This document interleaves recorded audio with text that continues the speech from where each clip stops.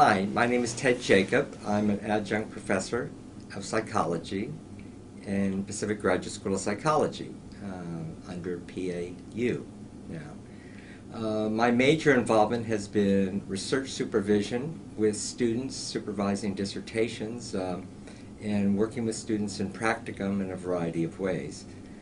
My focus has been on alcoholism and related psychiatric disorders for many years, having done some longitudinal studies when I was at the University of Pittsburgh, and the last 10 years involved in large sets of data with twins, so we can get a little better handle on genetic and environmental influences on etiology as well as the development of alcoholism.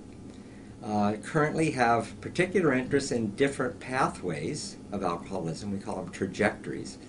And people with the same label, alcohol dependence, do follow very different developmental courses. And so we have a number of papers out there and lots of interest in that.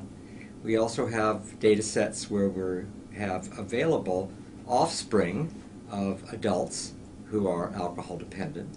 So that's an interesting sample where you can look at the impact of alcoholic parent on offspring, again taking into account genetic and non-genetic influences. The group here, we're kind of loose. We don't have formal structures like others. We try to meet once a week on Monday, but more often than not, students come in, and at the beginning, I put them in a corner and have them do some reading for a month or two to get the big picture as to the area we're involved in.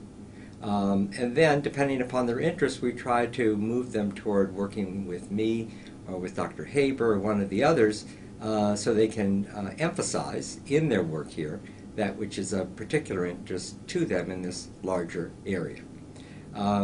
Randy Haber, who's the other major investigator here, has special interest in religion and spirituality and their role as moderators of outcomes among alcohol-dependent individuals.